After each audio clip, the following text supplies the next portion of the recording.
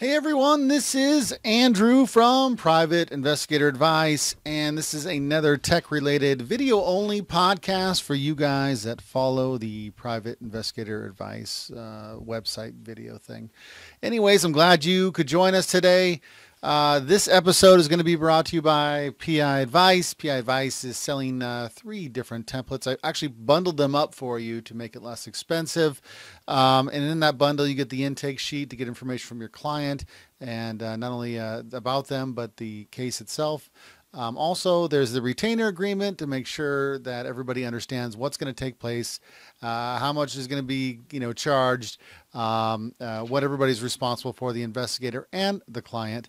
And it, hopefully it protects you a little bit as an investigator, and it should protect the client as well. And also we have the surveillance template, one of my favorite things, because that's probably something I've looked at the most in my career is a surveillance template. So not only do you get the template, which is already formatted, I provide an example report in that same format, and also a little video walkthrough to make sure you know how to, I can verbally tell you where everything is and what goes where and why, and make sure you could, add pictures to it. So you, in case you haven't done that before in a Word document, you're able to do that. And, if you don't like the format of the surveillance template, you can always adjust it and change it to fit your needs. Anyways, if you would, I'm going to go ahead and put a link to that in the notes of this YouTube video. I will also, you can also go to PI Advice Net, and there's always, on the sidebar there's links to that as well.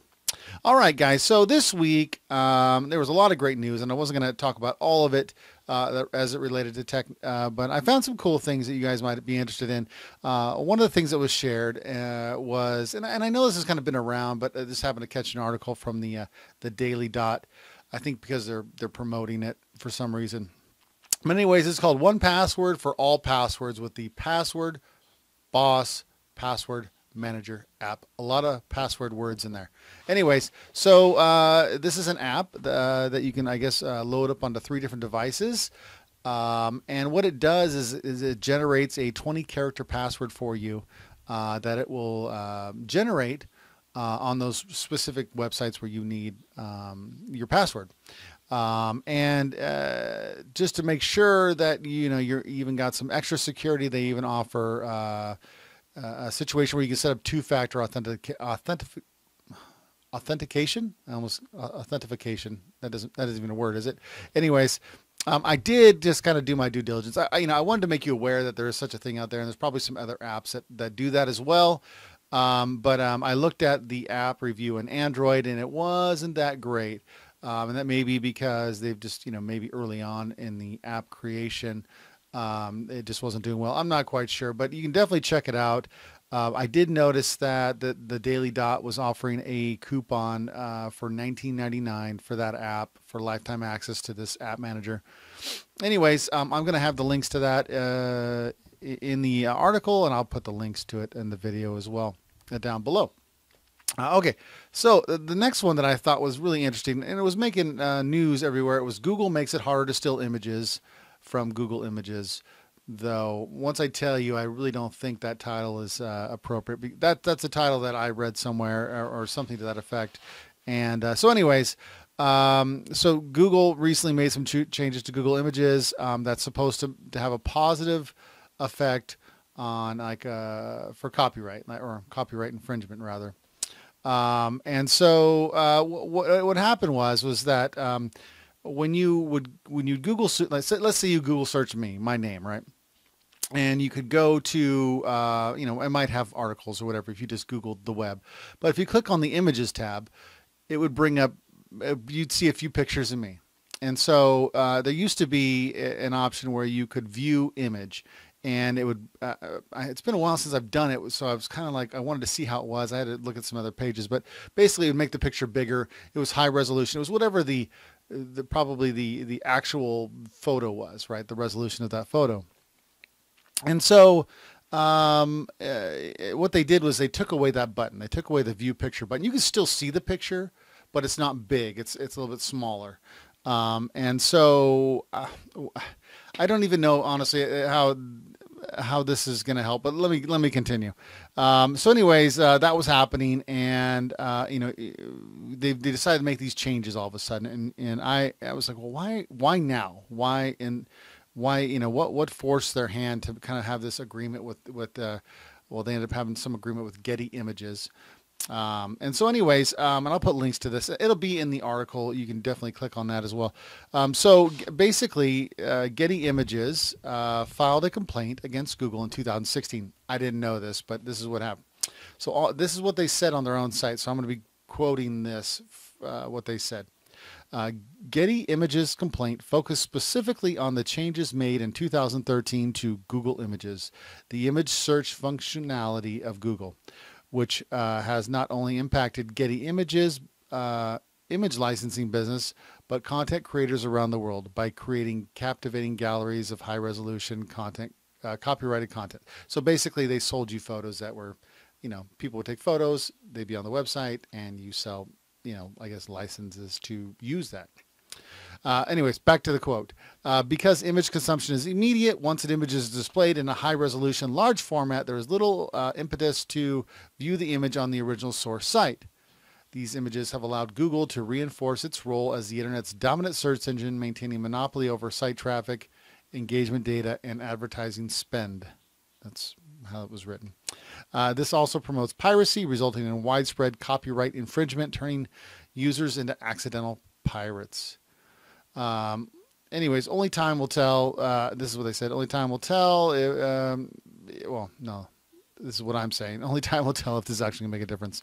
Personally, when I look at photos on the internet of whoever, whatever, I don't really. I mean, unless the resolution is horrible, like I don't care. Like, is that the photo? Great. Like, I'm not trying to steal some artwork of a photo, and I'm worried about the resolution. Like, that doesn't matter to me personally. Maybe it does to you. So how does this apply to investigators? Well, this really gives me an opportunity to remind you as investigators or internet users that when you take an image and you put it on your website or something like that, which there's a lot of private investigators out there that do this, and they just maybe don't know any better. So if you're listening to this now, you will. If you use that image, no matter where you found it, without the permission of the owner of that picture, it's copyright infringement. And let me tell you, like, it's a big deal when you get contacted by a lawyer and they're like, hey, you use this without our permission, give us money. And if you don't think that happens, go ahead and use those photos, because it does. I can assure you. Anyways, it doesn't matter. If you think it's not, it is. You just never want to use photos that that you just take from the internet onto your website, not for a blog post, not for like artwork for your website. Nothing. So let me get past that now. So that's what you shouldn't do. But let me tell you. So there is places you can go to. These are some of the places that I go to. So one of the places I go to is freeimages.com. And it's like that website is a mix of actual paid content and free content. So you can find pictures that are free. And usually all you have to do is just like source the photo. So where did you find it? So that's specifically what they ask you to do. This is, and it'll be like Joe Evans photograph on free images, whatever. And you just put that below the photo. This is where you got it. This is where you found it. And then that's all they ask for using those photos. And some, you can find some really decent photos. Some are like, there's just not a great selection of a certain thing you're looking for. But I also, and I've been using this for years and years and years now, I use pond5.com. And basically you can, search for images that you want, for whatever, your website or your article that you're writing for your website or something. And, they have different resolutions, different sizes, and I just usually get the smallest size, and I, maybe get it for $2 or $3, and then I use it for my website. I'm not reselling it or anything like that. I'm just using it for, to add some beauty to my articles or whatever. Anyways, again, I'll have links to those things in the article.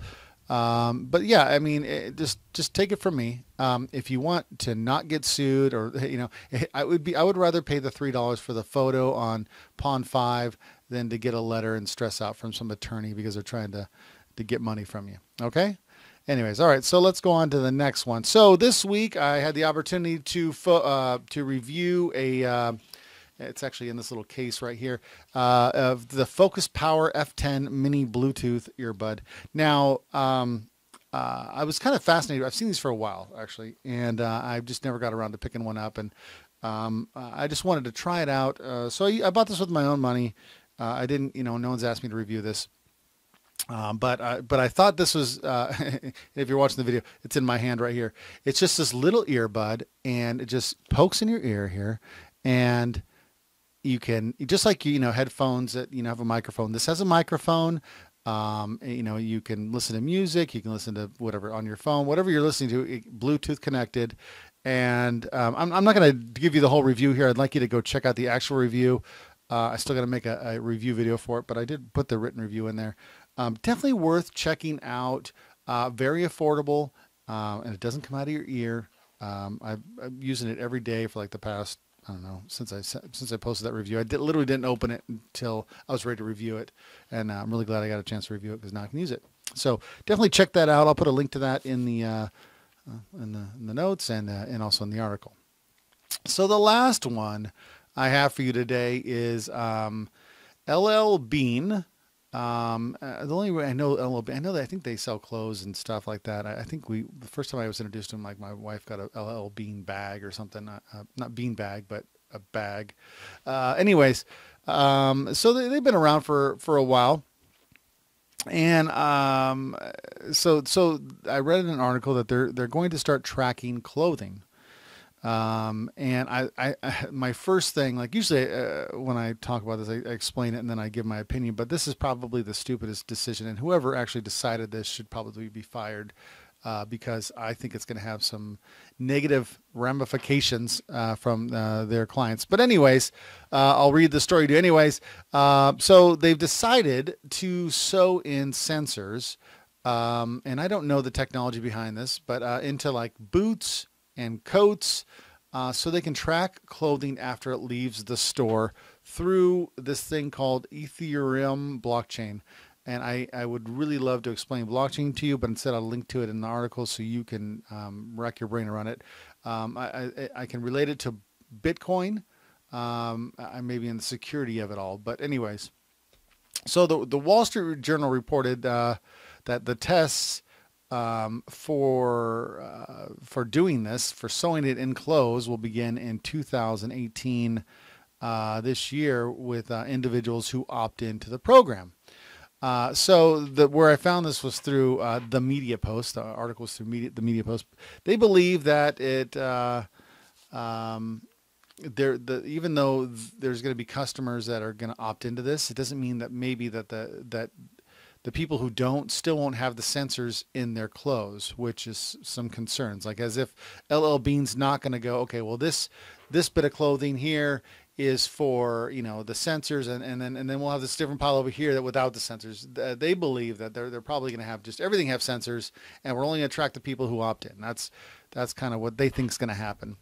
So anyways, the reason that LL Bean's saying, okay, well, we want to track this clothing is they want to see when it's worn, how it relates to the weather, how many times they wash it, things like that.